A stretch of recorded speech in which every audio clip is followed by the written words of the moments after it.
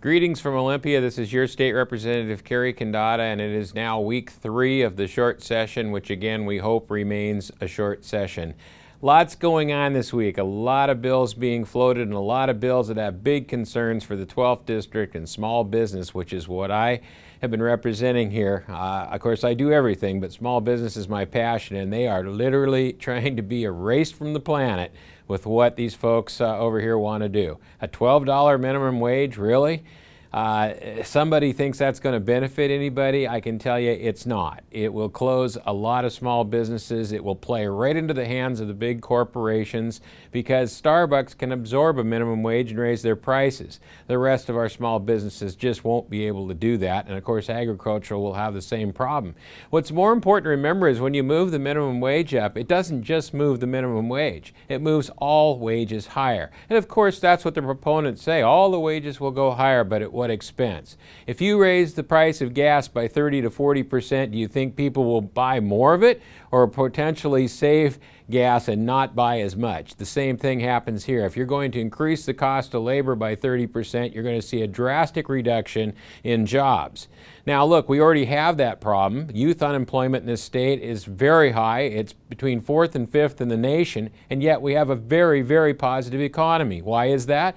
Because of the combination of the highest minimum wage already in the $9 bracket and payroll taxes that are among the highest in the nation and a B&O tax that taxes people on gross sales, not on gross profit. Therefore, it's a lethal cocktail, especially for a small margin business. What are these people over here thinking? Have any of them taken an economics class? Do they really understand the basics? Well, I do. And we're going to fight every one of these measures because not only are they doing all that, they will have bills that have mandatory paid vacation for all employers over four employees, paid vacations. How about paid sick leave also? No, they're not, that's not two bills in one. That's two separate bills. So we're talking about a $12 minimum wage. We're talking about automatic paid vacations, automatic paid leave. What's next? Are we going to have free trips to Europe? I don't know, but it's getting a little out of control here, and I think you folks have let me know that this is getting crazy. Well, the good news is most of these probably won't move out. Thanks to the Senate coalition, we have a great firewall to stop these crazy ideas from happening and crushing our small businesses across the state of Washington and our agricultural markets. So we can only hope they hold the line.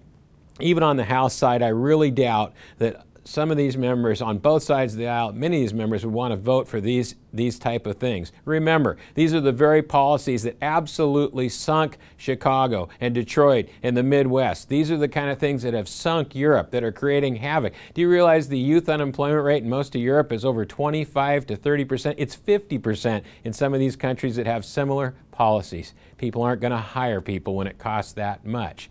So let's hope that cooler heads prevail, and this is just some kabuki theater at this point, but you never know. And we have to be very, very diligent in our defense of the American open markets, free markets that work so well, and yet we move the other direction. Do you know that things are so bad in Detroit right now based on these same type of principles that they're asking for 50,000 visas to bring foreigners in to repopulate the city?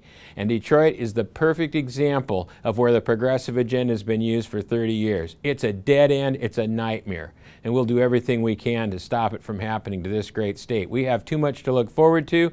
We've got some great potential new businesses coming online across the state, and the state of Washington, more than anyone, has the potential to lead the way on economics, but not with these policies, not with these ridiculous policies that absolutely destroy the very fabric of innovation in small business. So am I a little fired up this week? You bet.